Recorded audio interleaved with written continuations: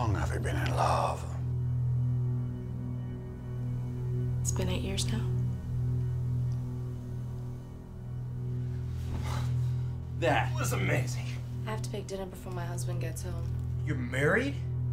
Is that a problem? So what did you do today?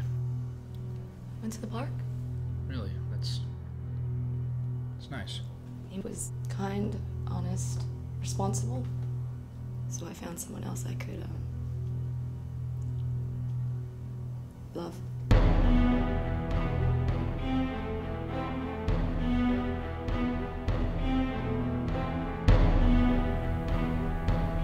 It was his heart. I knew. I felt it inside me.